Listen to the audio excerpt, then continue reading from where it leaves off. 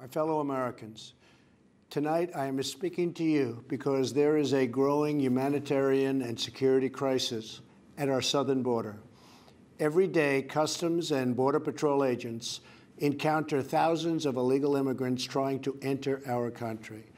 We are out of space to hold them, and we have no way to promptly return them back home to their country. The border wall would very quickly pay for itself.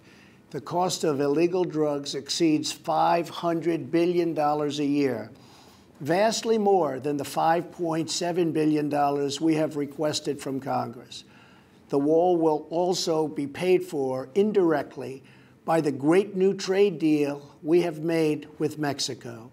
Senator Chuck Schumer, who you will be hearing from later tonight, has repeatedly supported a physical barrier in the past, along with many other Democrats. They changed their mind only after I was elected president. Democrats in Congress have refused to acknowledge the crisis, and they have refused to provide our brave border agents with the tools they desperately need to protect our families and our nation.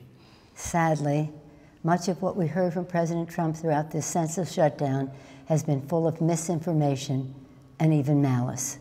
The president has chosen fear. We want to start with the facts.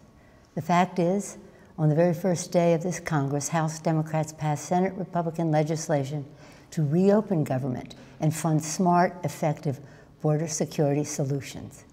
But the president is rejecting these bipartisan bills which would reopen government over his obsession with forcing American taxpayers to waste billions of dollars on an expensive and ineffective wall, a wall he always promised Mexico would pay for. My fellow Americans, we address you tonight for one reason only. The President of the United States, having failed to get Mexico to pay for his ineffective, unnecessary border wall, and unable to convince the Congress or the American people to foot the bill, has shut down the government. American democracy doesn't work that way. We don't govern by temper tantrum. No president should pound the table and demand he gets his way, or else the government shuts down, hurting millions of Americans who are treated as leverage.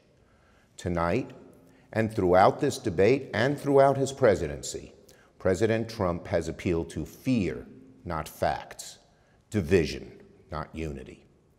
Make no mistake, Democrats and the president both want stronger border security. However, we sharply disagree with the president about the most effective way to do it.